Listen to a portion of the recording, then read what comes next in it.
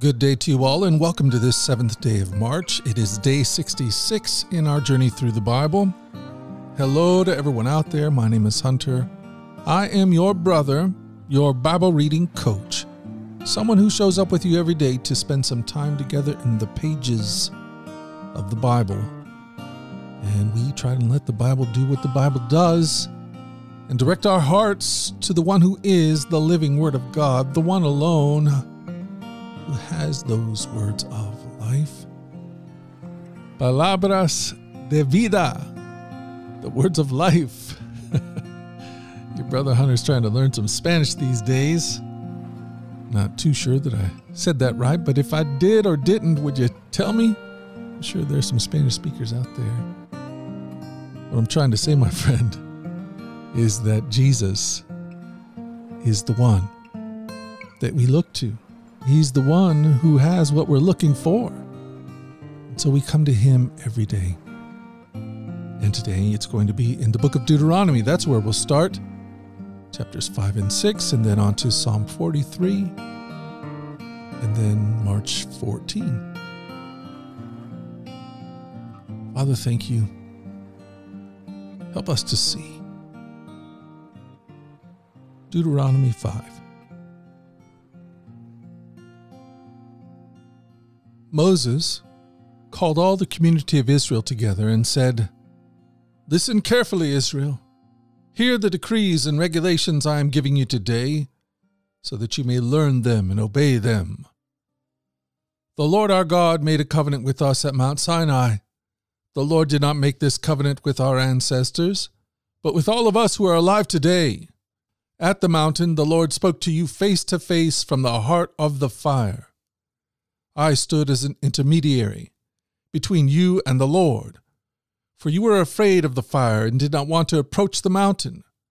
He spoke to me, and I passed his words on to you. This is what he said. I am the Lord your God who rescued you from the land of Egypt, the place of your slavery. You must not have any other God but me. You must not make for yourself an idol of any kind, or an image of anything in the heavens, or on the earth, or in the sea. You must not bow down to worship them, for I, the Lord your God, am a jealous God who will not tolerate your affection for any other gods. I lay the sins of the parents upon their children. The entire family is affected, even children in the 3rd and 4th generations of those who reject me. But I lavish unfailing love for 1,000 generations on those who love me and obey my commands. You must not misuse the name of the Lord your God. The Lord will not let you go unpunished if you misuse his name. Observe the Sabbath day by keeping it holy, as the Lord your God has commanded you.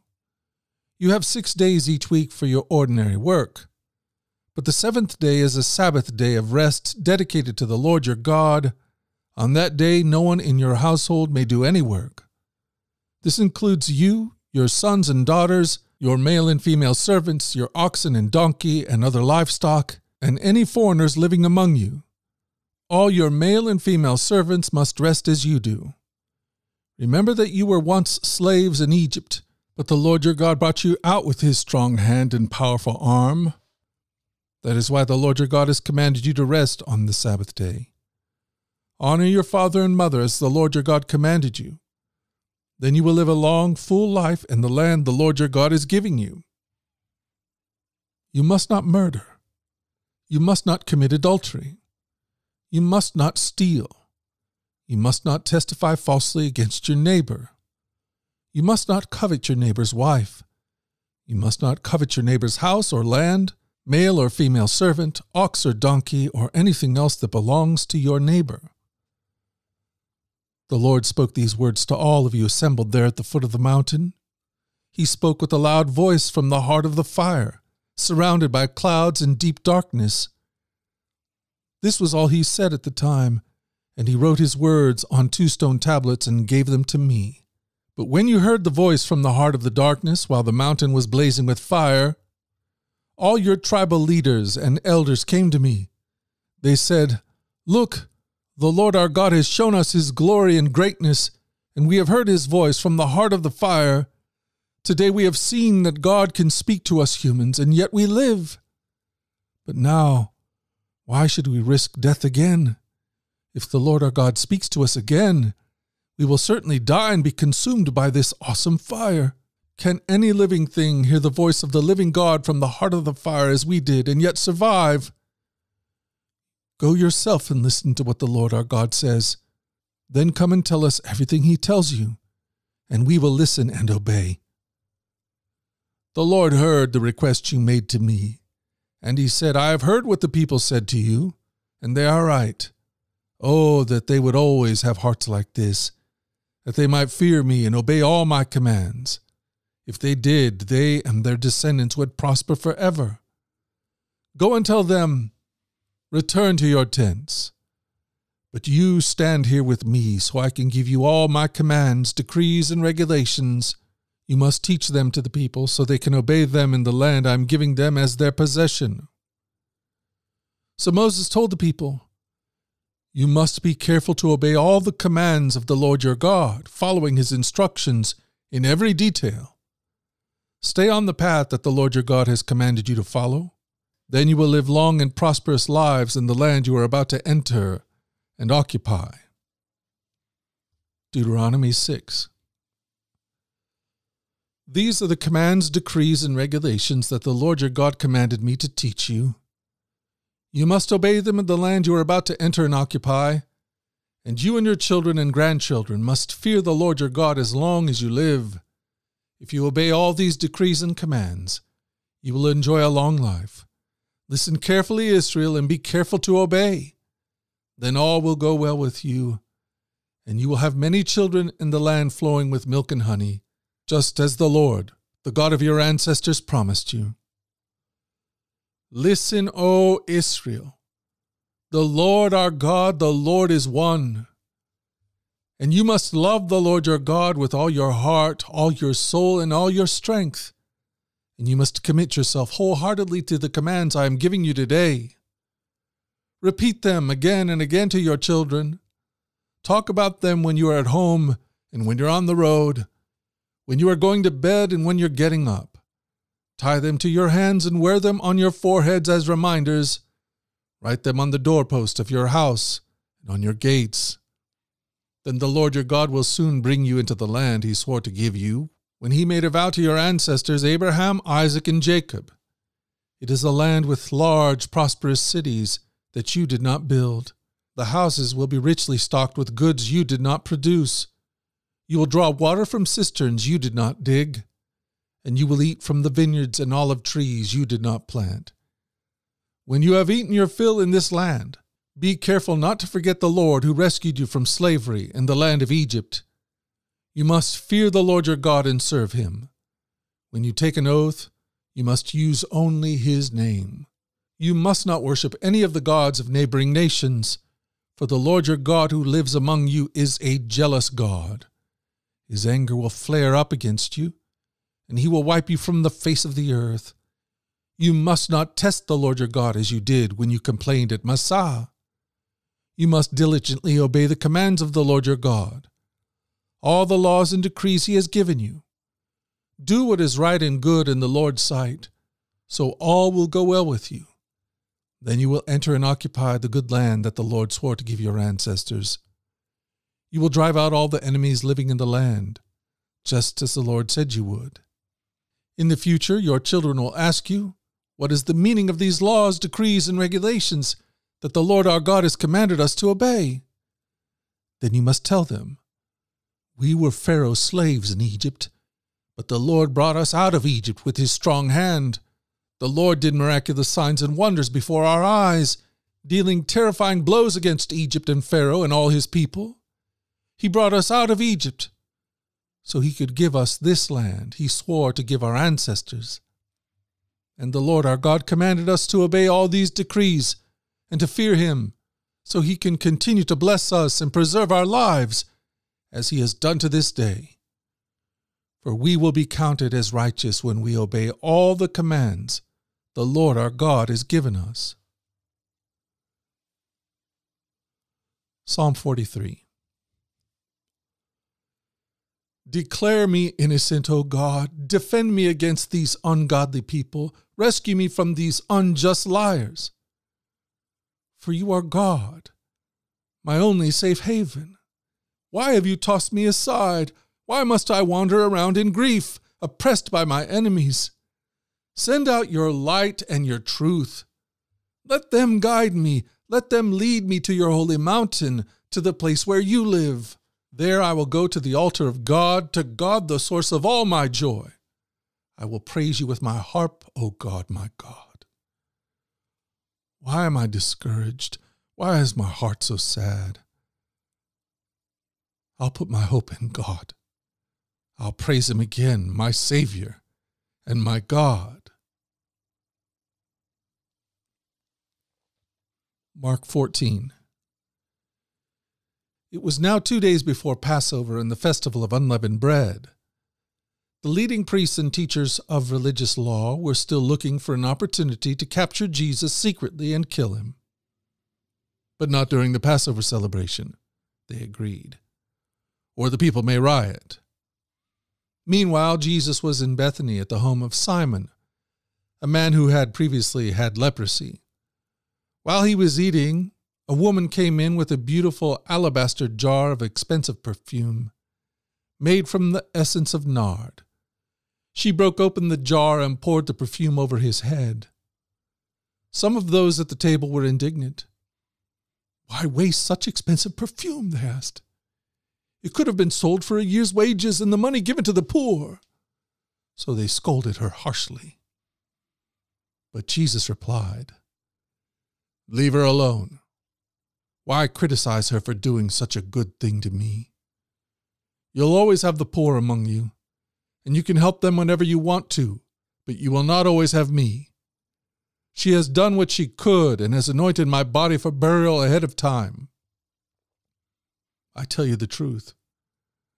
Wherever the good news is preached throughout the world, this woman's deed will be remembered and discussed." Then Judas Iscariot, one of the 12 disciples, went to the leading priests to arrange to betray Jesus to them. They were delighted when they heard why he had come, and they promised to give him money. So he began looking for an opportunity to betray Jesus. On the first day of the festival of unleavened bread, when the Passover lamb is sacrificed, Jesus' disciples asked him, "Where do you want us to go and prepare the Passover meal for you?" So Jesus sent 2 of them into Jerusalem with these instructions. "As you go into the city, a man carrying a pitcher of water will meet you. Follow him. At the house he enters, say to the owner, 'The teacher asks, where is the guest room where I can eat the Passover meal with my disciples?' He will take you upstairs to a large room that is already set up. That is where you should prepare our meal." So the 2 disciples went into the city and found everything just as Jesus had said. And they prepared the Passover meal there. In the evening, Jesus arrived with the 12. As they were at the table eating, Jesus said, "I tell you the truth. One of you eating with me here will betray me." Greatly distressed, each one asked him in turn, "Am I the one?" He replied, "It is one of you 12 who is eating from this bowl with me. For the Son of Man must die, as the Scriptures declared long ago. But how terrible it will be for the one who betrays him. It would be far better for that man if he had never been born." As they were eating, Jesus took some bread and blessed it. Then he broke it in pieces and gave it to the disciples, saying, "Take it, for this is my body." And he took a cup of wine and gave thanks to God for it. He gave it to them, and they all drank from it. And he said to them, "This is my blood, which confirms the covenant between God and his people. It is poured out as a sacrifice for many. I tell you the truth, I will not drink wine again until the day I drink it new in the kingdom of God." Then they sang a hymn and went out to the Mount of Olives. On the way, Jesus told them, "All of you will desert me, for the Scriptures say, God will strike the shepherd and the sheep will be scattered. But after I am raised from the dead, I will go ahead of you to Galilee and meet you there." Peter said to him, "Even if everyone else deserts you, I never will." Jesus replied, "I tell you the truth, Peter. This very night, before the rooster crows twice, you will deny 3 times that you even know me." "No," Peter declared emphatically. "Even if I have to die with you, I will never deny you." And all the others said the same. They went to the olive grove called Gethsemane, and Jesus said, "Sit here while I go and pray." He took Peter, James, and John with him, and he became deeply troubled and distressed. He told them, "My soul is crushed with grief to the point of death. Stay here and keep watch with me." He went on a little farther and fell to the ground. He prayed that if it were possible, the awful hour awaiting him might pass him by. "Abba, Father," he cried out, "everything is possible for you. Please take this cup of suffering away from me. Yet I want your will to be done, not mine." Then he returned and found the disciples asleep. He said to Peter, "Simon, are you asleep? Couldn't you watch with me even 1 hour? Keep watch and pray so that you will not give in to temptation. For the spirit is willing, but the body is weak." Then Jesus left them again and prayed the same prayer as before. When he returned to them again, he found them sleeping, for they couldn't keep their eyes open. And they didn't know what to say. When he returned to them the 3rd time, he said, "Go ahead and sleep, have your rest. But no, the time has come. The Son of Man is betrayed into the hands of sinners. Up, let's be going. Look, my betrayer is here." And immediately, even as Jesus said this, Judas, one of the 12 disciples, arrived with a crowd of men armed with swords and clubs. They had been sent by the leading priests, the teachers of religious law, and the elders. The traitor Judas had given them a prearranged signal. "You will know which one to arrest when I greet him with a kiss. Then you can take him away under guard." As soon as they arrived, Judas walked up to Jesus. "Rabbi," he exclaimed, and gave him the kiss. Then the others grabbed Jesus and arrested him. But one of the men with Jesus pulled out his sword and struck the high priest's slave, slashing off his ear. Jesus asked them, "Am I some dangerous revolutionary that you've come with swords and clubs to arrest me? Why didn't you arrest me in the temple? I was there among you teaching every day. But these things are happening to fulfill what the scriptures say about me." Then all of his disciples deserted him and ran away. One young man following behind was clothed only in a long linen shirt. When the mob tried to grab him, he slipped out of his shirt and ran away naked. They took Jesus to the high priest's home, where the leading priests, the elders, and the teachers of religious law had gathered. Meanwhile, Peter followed at a distance and went right into the high priest's courtyard. There he sat with the guards, warming himself by the fire. Inside, the leading priests and the entire high council were trying to find evidence against Jesus so they could put him to death. But they couldn't find any. Many false witnesses spoke against him, but they contradicted each other. Finally, some men stood up and gave this false testimony. "We heard him say, 'I'll destroy this temple made with human hands, and in 3 days I'll build another made without human hands.'" But even then they didn't get their story straight. Then the high priest stood up before the others and asked Jesus, "Well, aren't you going to answer these charges? What do you have to say for yourself?" But Jesus was silent and made no reply. Then the high priest asked him, "Are you the Messiah, the Son of the Blessed One?" Jesus said, "I am. And you will see the Son of Man seated in the place of power at God's right hand and coming on the clouds of heaven." Then the high priest tore his clothing to show his horror and said, "Why do we need other witnesses? You've all heard this blasphemy. What is your verdict?" "Guilty," they all cried. "He deserves to die." Then some of them began to spit at him. They blindfolded him and beat him with their fists. Prophesy to us, they jeered, and the guards slapped him as they took him away. Meanwhile, Peter was in the courtyard below. One of the servant girls who worked for the high priest came by and noticed Peter warming himself at the fire. She looked at him closely and said, "You are one of those with Jesus of Nazareth." But Peter denied it.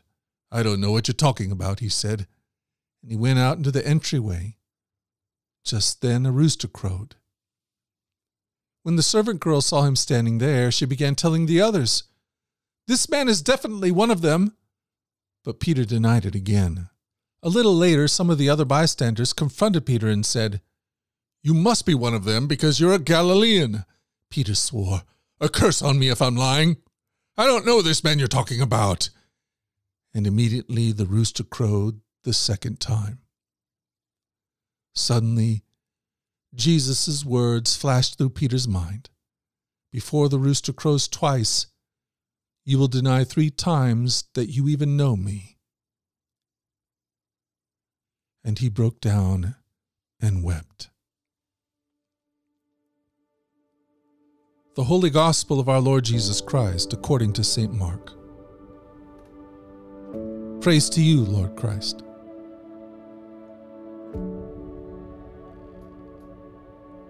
There's something that Peter, Judas, and all the disciples, even you and I, have in common. Betrayal. Despite all our best intentions, despite all our resolve, we have betrayed him with our lips, our words, our feet, with a kiss. We are all guilty of falling away.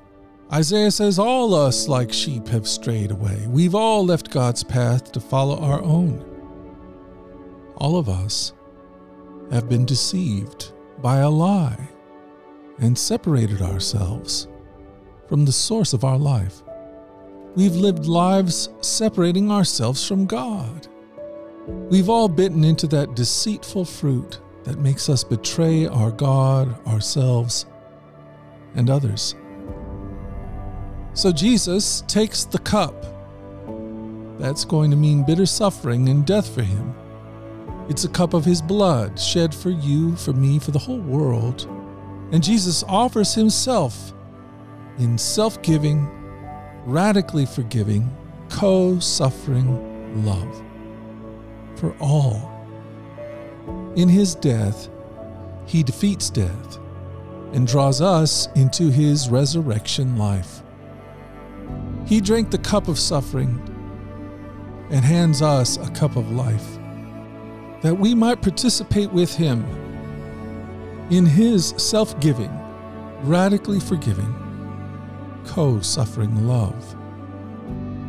Having freely received, now we are invited to freely give and to join him in sharing his life with this world. So let's do that. Let us learn the ways of self-giving, radically forgiving, co-suffering love. That's the prayer that I have for my own soul. That's the prayer that I have for my family, for my wife and my daughters and my son. And that's the prayer that I have for you. May it be so.